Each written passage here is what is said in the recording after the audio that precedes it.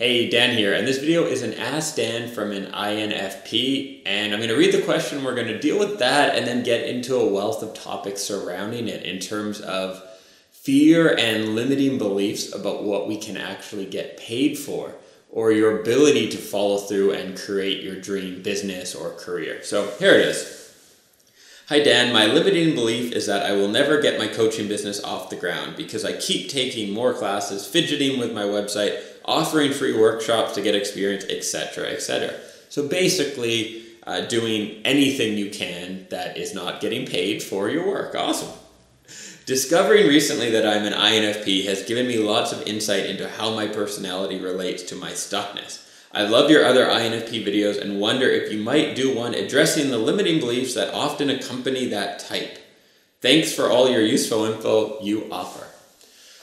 Cool. Yes, this is something that not only affects INFPs, I would definitely say it comes up a lot with my ENFP coaching clients as well, and probably most human beings ever. So this is not just an issue about a certain type. What's really going on here is fear. Fear is a bastard. Fear is the thing that comes in and stops us from doing what we want to do. But it acts in really subtle ways, right? So doing the consistent education, which a lot of people do, whether it's becoming a coach and taking 1,000 training programs before you actually start coaching, or doing a master's degree, then a PhD degree, then a second PhD degree, because you want to avoid sort of the real world.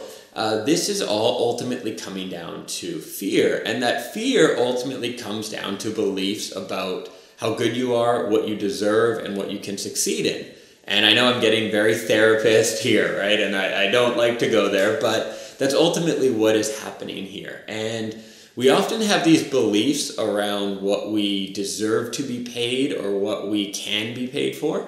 Last night we had a group coaching call for the Free Freelancer, which is my training program for coaches and freelancers. And we were talking about this aspect where if someone is a really fun client or they're a really good client where you just enjoy working with them, often the people have a tendency to charge that person less because it feels weird to get paid really well for work that you're going to enjoy, right? This probably is some Puritan thing or derived from some other religion, right? Where we have these beliefs like, we must suffer, life has to be hard. If it was easy, then that would be messed up, right? It has to be tough. And so we have these beliefs about like, if I enjoy my work, then I shouldn't get paid for it. And that's of course garbage, right? Because if you enjoy what you're doing and you're working with clients that are on the same wavelength as you, that energize you, that you can give a lot of value to, guess what? You're actually helping them a lot more than if you were doing something you didn't like or that you hated, de-energized you, procrastinated, all those sorts of things. So our belief system often is we should get paid more for the things we don't like doing because we don't like doing them, which there's some logic there. The problem is when we don't enjoy something, then that means we probably don't do it very well. And that means we shouldn't get paid that well. On the other hand, if we really enjoy something, if we're really able to help our clients, and I would use my work as an example of this, where I only work with clients that I enjoy working with, that I believe in, because I don't want to help people I don't believe in as well in terms of their goals or what they're trying to do. And because of that, I'm able to deliver a lot of value to my clients because I really believe in them, right? And I get behind them and I want them to succeed. And so I should charge less for that? That doesn't make sense, or at least it's not going to apply to my pricing anytime soon, right? And so going back to about coaching and your limiting beliefs there, ultimately what's happening if you're failing to pull the trigger at something is you're scared you could fail. And yeah, failing sucks. I've done it. It's often the best thing we can ever have happen to us, but in the moment it sucks and it's scary. And the weird thing is, people will often try to do something else that they're not that passionate about because they don't care if they fail. And so I had this discussion with someone recently where they had a very clear dream business, the freelancing profession they wanted to do. It was apparent from 30 seconds into talking with them, that they knew this is what they wanted to do, and it was very clear to me. But they wanted to start off doing a totally different freelancing business to sort of learn about freelancing because, and this is when we got below the surface what was going on, because they were afraid if they started off with their dream business, the thing they were passionate about and wanted to do, then they were afraid that if that failed, what the hell do I do with my life? Like, I failed at my dream. Whereas if they try this other thing they don't really care about, where they think they could make some money, then, well, whatever. If I fail, I'll try some other thing I don't care about. And then one day in the distant future, I might try my dream. That's stupid. Don't do that. I'm going to tell you the same thing I told him. Don't do that. That is dumb. And it is dumb, and yet it is natural, and it is instinctual. I've been talking too much the last few days and teaching. My tongue's not even working well here. No jokes about that. And so it doesn't make sense to do this, right? Even though this is what a lot of us do. I've done this, where I probably knew that what I do now, I on some level knew it's what I wanted to do 6 or 7 years ago, at least. You can find videos of me on YouTube 5 years ago, maybe, when I started in Costa Rica, kind of talking about similar topics and having this passion. 3 years before that, I actually started my coaching training. I wanted to become a coach, but then I started some personal development newspaper because it was a way to sort of do coaching without being a coach, because I felt insecure that I shouldn't be a coach yet. Now, there's probably some reality of that. When I was 23, 24, I don't think I had the life experience perhaps to be a coach and that. But ultimately, I knew what I wanted to do, and I took this really long zigzag path because fear and insecurities were essentially there, but working under the surface. So I never said to myself, Dan, you can't be a coach yet, you're too young, instead do all these other things. But it was there sort of in the back of my mind, and it was clouding my judgment perhaps and changing what I was doing. So what do you do about this? Good question. I'm not going to leave you hanging here. So if you find yourself in this position where really you know what you want to do, what that dream gig is for you, and you're putting it off, you're doing this education cycle where you're taking course after course after course, but you're not actually getting anywhere. By the way, little self-plug here, my course, The Free Freelancer, is all about doing and taking action and accountability, so you should still take that. So if you are in this position where you're constantly taking programs or educating or doing free work rather than charging people, you got to set a deadline for yourself and have a hard deadline that you cannot get around, or just do it today. Like, if you want to be a freelance writer and you've been wanting to do this for a long time, go on Facebook right now, at the end of the video, and make an announcement that this is what you're doing, and just start doing it. Commit to it. I'll link to a couple articles on my website here about using this technique to quit a job in advance. So I wanted to quit, but I wasn't ready to quit, so I set up this system that would force me to quit 4 months later, so I couldn't BS myself and get around it. And I go through what I did. It's pretty interesting. I was way smarter back then. And also the same thing, how I started my freelance copywriting business in a matter of days after deciding. And it's all about hard decisions, not these soft decisions like, oh, I kind of want to do this. I'll see. Maybe one day we'll see what happens. A hard decision is something you can't turn back from, right? It's a contract with yourself and with the world where you commit to something. And I've used this in so many cases. It works really well because once you commit and really commit to something, you will change and you will make what has to happen. And I've done this with YouTube videos as well, where I said, I'm going to film videos 3 days a week. I did that for a while. I committed to it for 3 months. And when I committed to it, I was like, how am I going to come up with 3 videos a week? But once you commit to it, your brain finds a way. You are smarter and more resourceful than you ever think you are. And so what you want to do is commit to that outcome. If you're wanting to become a coach, set that deadline. Say, I'm not taking any more education. I am going to only work with paid clients. and set that deadline for yourself. Maybe it's a month from now, maybe it's today. In the case of the viewer who wrote in, make it today. You have the training, you've been working with people for free.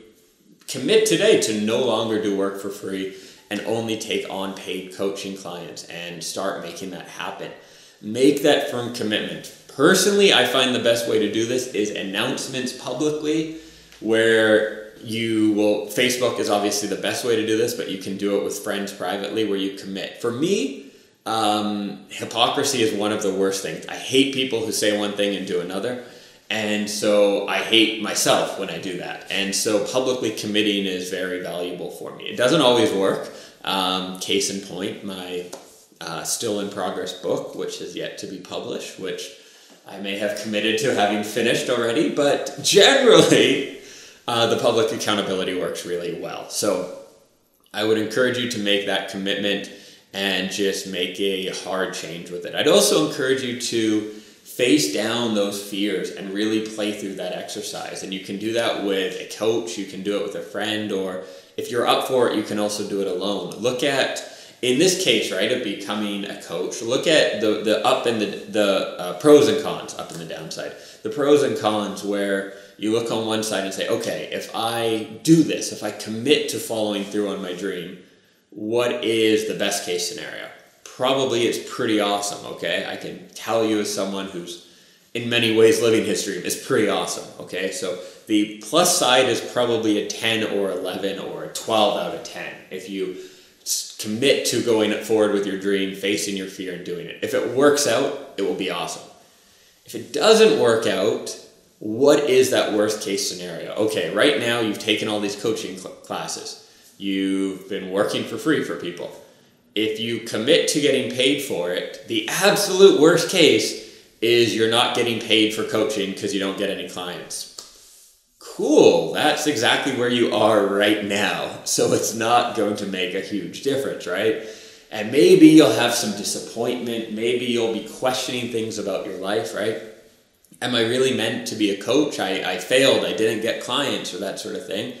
One of two things is true there. You either need better strategies, and hopefully my business videos on this channel can help you there, but you need better strategies, you need a better approach, or you need to just keep going. Things take a while.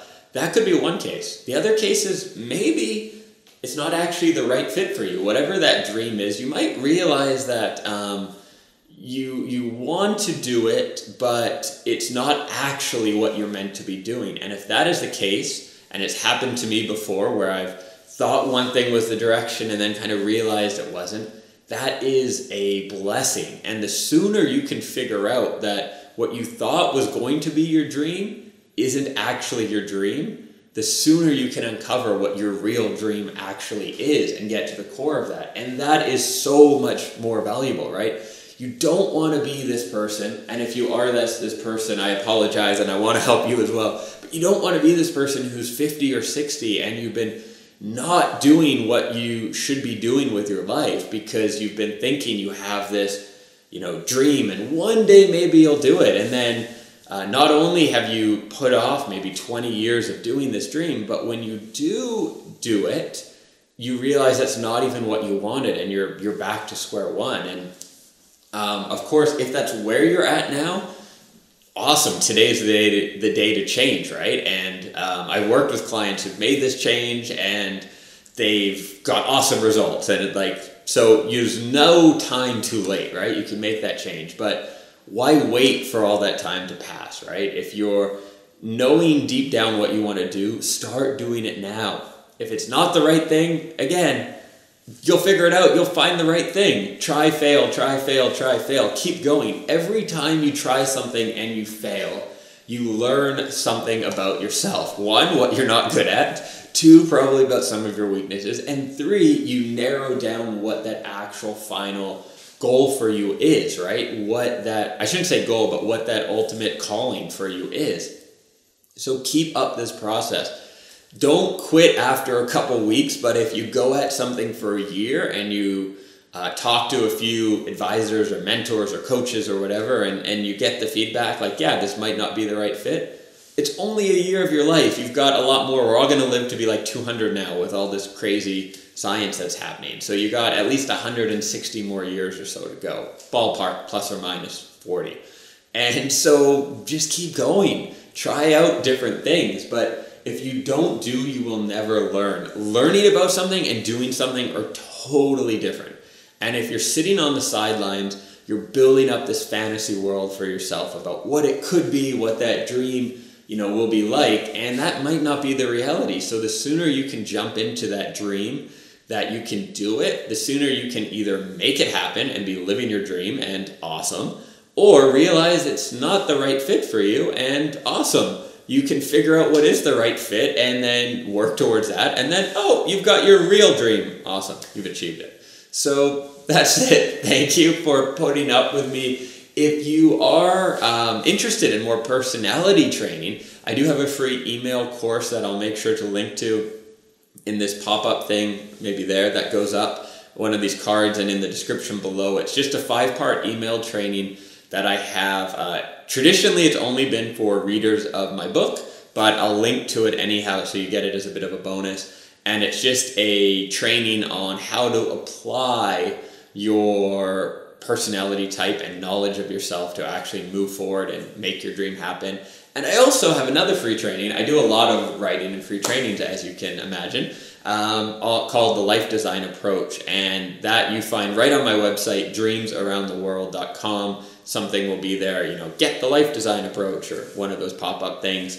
And that is all about designing your life around you, about taking action, about making your dreams come true. And it also contains some scandalous sex stories and other adventures from my travel. So I think you'll enjoy it. Thanks for watching. If you haven't yet, subscribe to the channel. I'll catch you in another video soon. Have an awesome day. And again, don't forget about those dreams. Take some action today towards what it is you actually want for your life. Ciao.